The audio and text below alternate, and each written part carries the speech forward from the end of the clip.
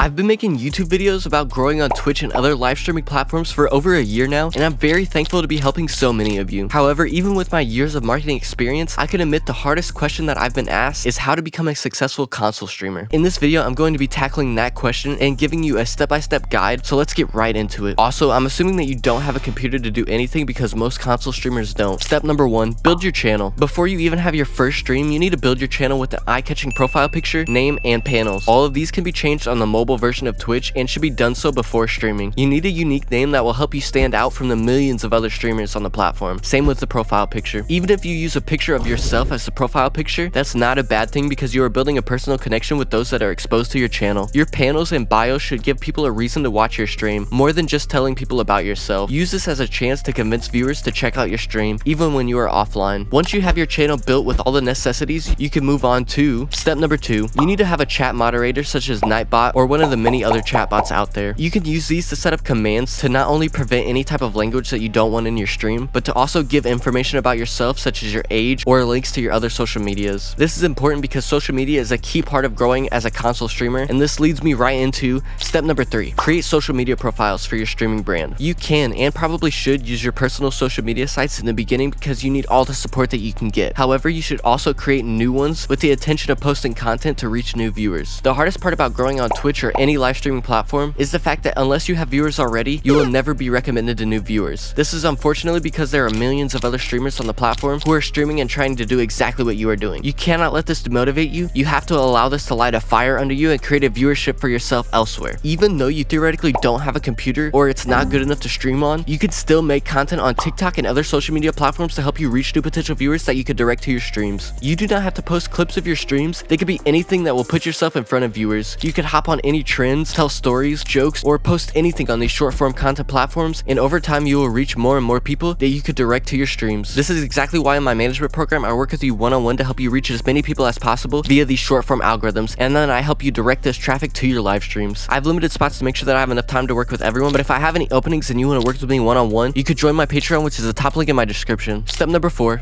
Create a streaming schedule. You need to create a schedule on when exactly you're going to be streaming and stick to it. This is because streaming is a numbers game, meaning the more people that you have watching you, the more people you are going to reach. With that being said, you need to leverage your entire community and send all of them to your streams at a specific time on a specific day. It's not about streaming every day, it's about directing your entire community that you do have to one specific place at one specific time so you can reach more people directly in the category on the streaming platform. And you will start to see that you grow more on a stream-to-stream basis. You'll grow much faster because you'll have that many more of your community members tuning into each of your streams, therefore you'll be able to reach that many more people. Which leads me to the last and final step. Step number 5. Save for a cheap gaming PC. By cheap, I definitely don't mean anything less than $800 because if you are spending less than $800, realistically speaking, it probably will not be good enough to stream on. Even if you have to save for 2 years, penny pinching wherever you can, you could still make the most of being a console streamer until you are financially ready to make the switch. It's much harder to grow as a console streamer on Twitch, Kick, or any streaming platform. However, with this 5-step guide, you are now better prepared to make the most out of your console streaming experience. If you want to work with me one-on-one, you could join any of the tiers on Patreon, and I will personally help you with what you need to do in order to grow with streaming. Once you join, you have access to my Discord where you can message me and I will help you personally through the program. Thank you for watching all the way to the end. Consider subscribing if you are a streamer or thinking about becoming one. If you are a streamer, I think this video here will help you out.